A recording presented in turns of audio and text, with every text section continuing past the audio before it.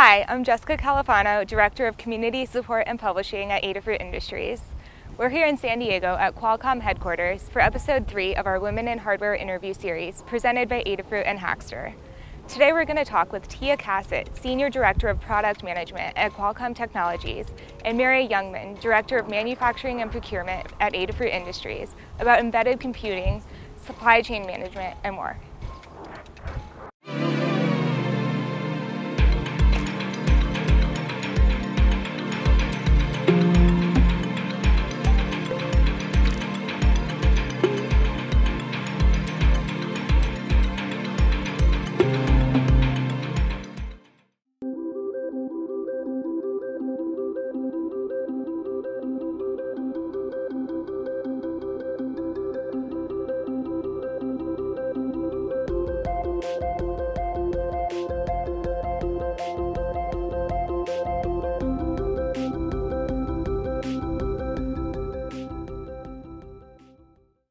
Hi Tia, hi Mary, thank you so much for being here today. Thanks for having us. So to start out, I'd like to ask both of you, what has been your career trajectory and how did you get to where you are today? So I've been at Qualcomm for a little over 20 years, but what led me to Qualcomm is my previous experience working at this RF engineering company that specialized, or it was a new company that only did the engineering services for the deployment of these mobile networks. Back then we said wireless networks. We were the only company that was offering this sort of service at the time. And we also had to create products to help with the services that we offered. So we had propagation modeling software, because when you put up cell sites, it's not, you can't just plop them anywhere. It has to be part of an overall design. And back then it was just amps and in Europe GSM.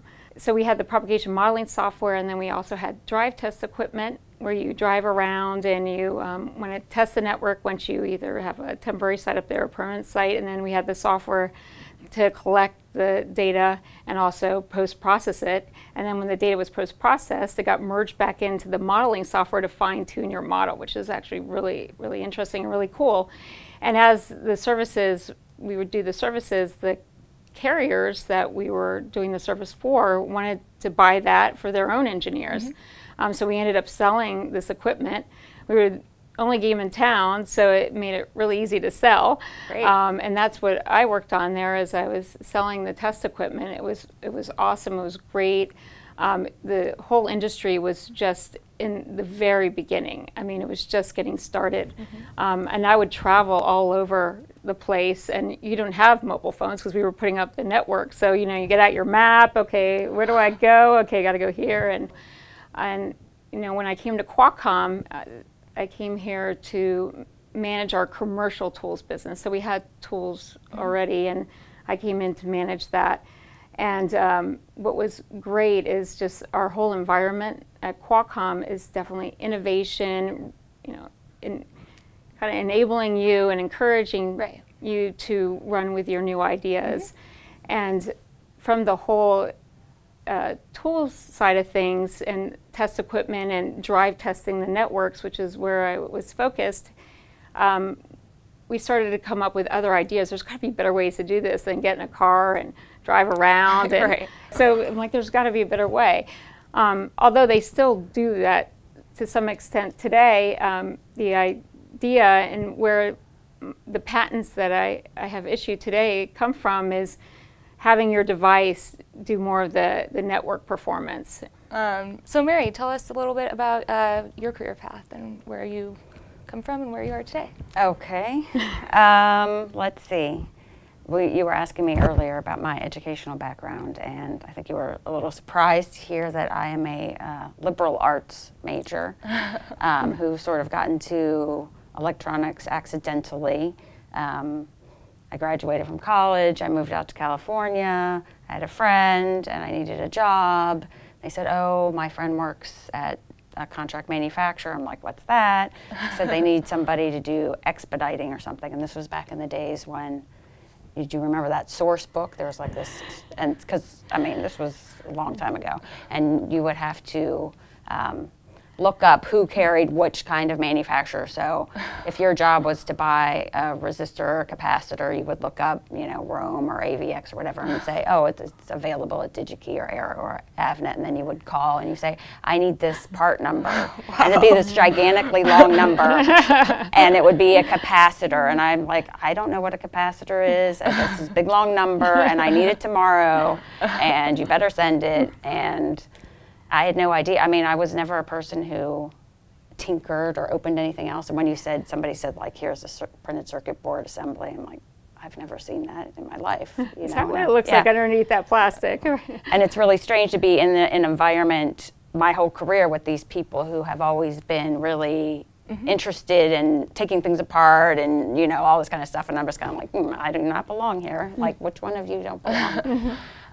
But so after, you know, it's been 20-something years, 25 years of doing this, you know, you kind of by osmosis get these things, understand kind of what they're doing and that kind of stuff. So, but my background started out doing expediting, then purchasing, then sort of program management, then sales, and then I started my own contract manufacturer, and then that had some issues, so then I went to work for an OEM, a startup OEM, a couple of those, and there was a relationship between a bunch of these companies and MIT, and that's how I got to meet Lady Ada, and that's how I ended up at Adafruit. Oh, wow, that's awesome. Okay, so why don't we talk a little bit about DragonBoard? Can you tell us about what that is, how it came to be? Yeah, so how DragonBoard started was we needed to create a board for the component vendors in the mobile space. So the different companies that provide the different components around ours for a mobile phone, like for accelerometer, different types of sensors, cameras, memory, and enabling them to be able to easily buy a board and develop their drivers for their part. So we made that available, and we wanted to make it available publicly. We actually worked with another company to do that as well. And it turned out that all kinds of random companies were buying it, from not just companies, but government, you know, it was all over the place. And that's when these companies ended up calling us and wanting to purchase our products, and discovering that, you know, that their volumes were much smaller, and we had to, you know, figure out how to enable them in other ways. What is the process to get samples and production quantities for your chips?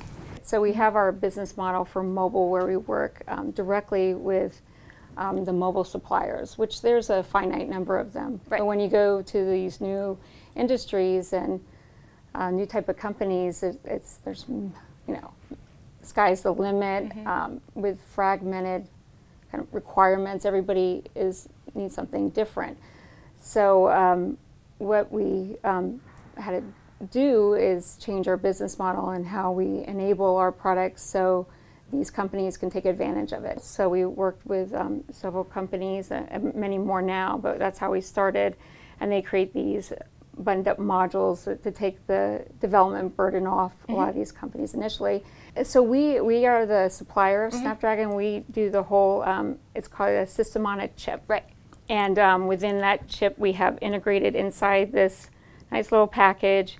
There's we call it GPU, a graphics processing unit. We have video, we have the connectivity, Wi-Fi, Bluetooth, GPS. All in one chip. All in one chip. That's amazing. Yeah, it is. And they also serve as sort of like a program manager in a way, and because our chip is just one piece of developing the whole product. There's, you know, not to mention all the other parts, the memory and every camera, whatever else you want to put around your product. But then there's also the whole software development, the manufacturing, the certifications. So they help bring all that together for the customer to get their product to market. Right. Great. Yeah, modules are so fabulous for people that want to develop new products, because they don't, I mean, there's no way a startup company could develop something, all those man hours into a Snapdragon kind of thing and all the certifications. And the price is now at a point where you can actually just use that module in your product because you'll have enough margin in it. You don't have to buy all the components separately, and it's all pre-certified and the software is done. And it's just like, this is how people are able to develop products and start businesses where, you know, back in the day that just couldn't happen. Yeah, it's kind of enabling innovation and invention, which is really interesting. That's great. Yeah. So what are some of the most exciting uses that you've seen with Snapdragon? It's all over the map. I mean, we can't even, there's no theme. Everyone wants something different. Because in mobile, it's generally the same thing. Yeah. One of the ones that I'm personally really excited about is Open Source Robotics Foundation has been using the DragonBoard for their porting the ROS, which is Robotics Operating System. And their second generation of their TurtleBot have now used the DragonBoard as part of their TurtleBot. Cool. DragonBoard is perfect because Snapdragon comes from the mobile side, which power is extremely important. So, and that translates as well to these other industries that including robotics, where power is important. So Snapdragon's perfect for those sorts of applications. And so now having it in this TurtleBot, which, you know, Open Source Robotics Foundation sponsors, is really nice. So you see new kind of like different robotics applications out there. No, and I think that speaks to the quality and usability of the platform, that, you know, so many different people can use it for so many different things. Right. And it, you know, is relevant and works with all of them. Awesome. Exciting. I got a question on the DragonBoard. Uh-huh. So you designed it in-house. Yes. And then how did you decide to partner up with Arrow to do the manufacturing and be are they the sole distributor for so they actually, we designed it in-house, and then we transferred the design to Arrow, and so they manufacture it. And working with Arrow, having the supply chain, working with the other component suppliers of the products that go on the board itself, so they were able to get the cost down from a manufacturing standpoint. And then managing the distribution to many of these companies that they sell it to. And that's just not typically what we do, is working with you know, end users to distribute products. So it was kind of back to that business model. This was a more scalable approach to getting the board out there. And how do you handle a new version of the chip if it has, you know, it's advancing and changing, and so now that high volume is a new version, and these people are designing with this older version, and maybe you're not going to be making that anymore in those extremely high volumes? That's a great question. That's a part of what my team and I did is.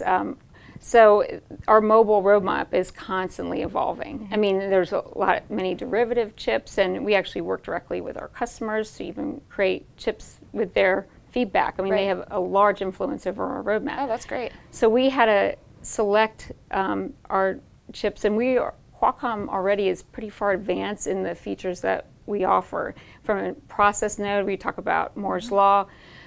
We are definitely on the cutting edge of offering that latest. So even our chipsets that we offer for our embedded program that fall a little behind where we are in mobile, those still are advanced for where the industry is. So those have a long life in itself, and we actually ensure that we have long life with that hardware, that product, for 10 years. For example, we make a public commitment to support the product for 10 years. But we are very much involved, especially when it comes to the software and the software support, and doing updates to it. And there's a whole community forum around the board too, on 96 boards. And we are always monitoring it. I have a couple folks that are on there all the time. Cool. If the question doesn't get answered by someone in the community, they'll pop in, or if they don't know the answer, they'll find it out. So we really try to be, you know, diligent about making sure that questions don't go unanswered. Yeah, the community aspect of it. Exactly. Yeah, that's awesome. I think that Adafruit has, you know, a really strong community as well. That, you know, we have our technical support forums too, and, you know, even if it's not one of our engineers who are answering the questions, we'll have other people from the community like coming in to help each other out. Yeah. It's really cool to see. That's exactly right. And getting to that point takes time, but when you're there, you're like, wow, this is so great. It's awesome. Yeah, it's like a self-driving machine. Yeah, and it continues to snowball. Like there's no stopping it now. You know, as long as we continue to make it available and it's a positive experience, hopefully for everybody, then it will just continue to grow, independent of anything we do. Taking on a life of its own. Yeah. Yeah. No, I mean the whole culture around sharing information is somewhat new, but it's just you know, grown so much. I think in the past like 10 years even. Yeah. And this sharing information is, you know, not something that's, you know, been typical in the past, and that hasn't been big. So, you know, it's been a big movement in our company to provide more information more publicly, and because that is where things are moving. And what you find is actually you get more out of your product by doing that. Exactly. Than you would if you were to have to manage it yourself, because you can't think of everything. Yeah, exactly. One thing that I think both Adafruit and Qualcomm have in common is that you know, both companies are really devoted to STEM education and you know, encouraging kids to get interested in STEM fields. So can you tell us a little bit about what Qualcomm has in terms of STEM initiatives for educators and, you know, kids who are wanting to learn about STEM? One of the areas is the Think a Bit Lab that we have, and where kids from all different backgrounds, no matter, you know, different ages, can come in, and they have a whole lab set up where you can play with the technology, and you know, you can innovate. Yeah, you know, that's and awesome. Encouraging that. Yeah, so they can like come in and build projects and, you know, make robots, make, you know, things move, use servos, microcontrollers, learn all about that. And I think that, you know, that really helps show the fun side of invention. And I think that can spark a lot of imagination in kids too. Exactly. Yeah, so.